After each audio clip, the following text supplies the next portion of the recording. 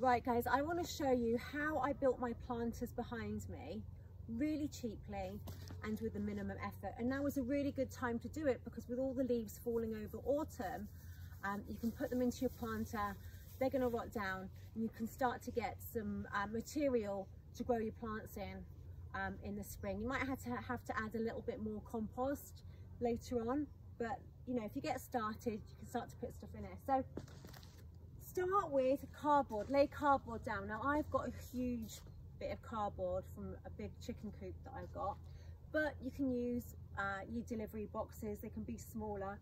Put your cardboard down. This is part of the no dig method, which means you don't have to dig anything up. This will suppress the grass and the weeds below it. You know, if you look into a chicken coop, you can see where the chickens have dug up some of the cardboard that's been kind of rotting and laying down, and there's nothing underneath, so it's great for the weeds. Now this is the magic.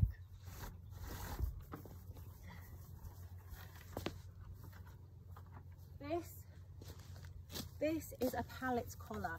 Now you can get them Facebook Marketplace. I've seen them between £5 and £8. You want to get the ones with a stamp saying heat treated. You do not want the chemically treated pallet collars, especially if you're growing food. So get a heat treated, and as I said, find them online about between £5 and £8.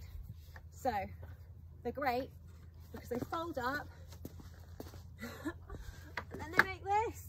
It's absolutely wonderful. So if you want to, you can cut around, but you don't have to.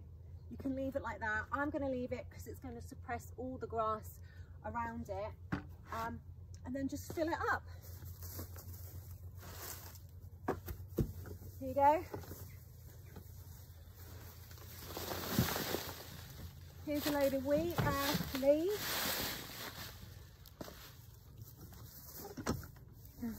Another tip, if you've got stables or anything, you can always ask people that have horses if you can take some of the manure.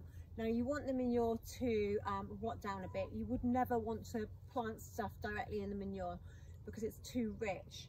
Will burn the roots of little seedlings. But put your leaves in, put your vegetable peelings in, your tea bags, eggshells, all of that. Let that rot down. Now I'm going to show you.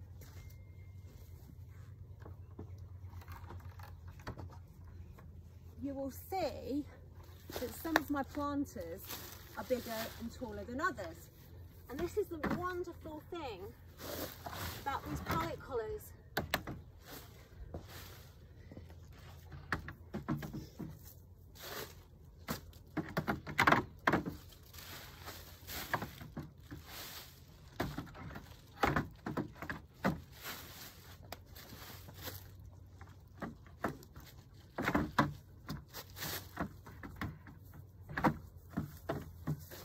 They are designed for stacking. I'm not doing this very well here. They're designed for stacking. I've not got it square, that's why.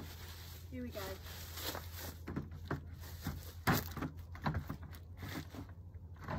Oh, it's bent, that's why. I've bashed it up.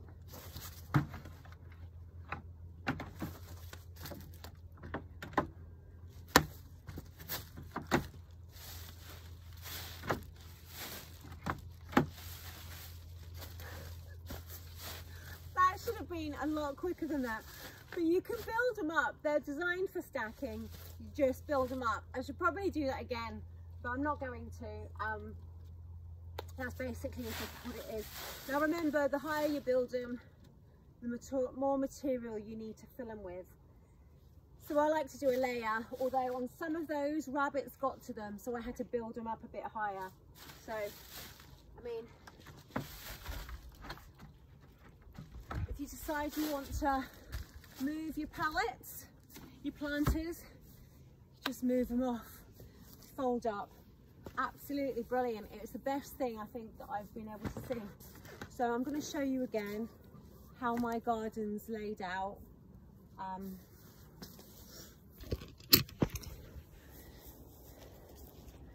Here you go, I've got them in rows here. What I did here, if we go in, I laid cardboard down between some of the rows in order to suppress the weeds. You can see here, it did the job. It's an absolute mess because the chickies have scratched it all up. So all I'll do is I'll rake it up and I'll put that into the compost heap as well.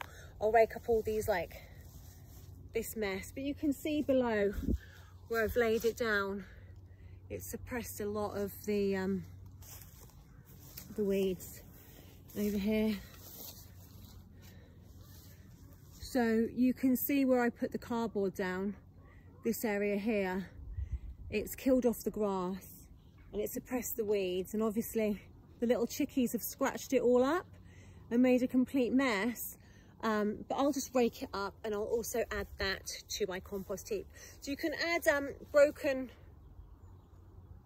up boxes, add your vegetable peelings, eggshells, tea bags, coffee grounds, anything like that. If you can find some manure, mix that in.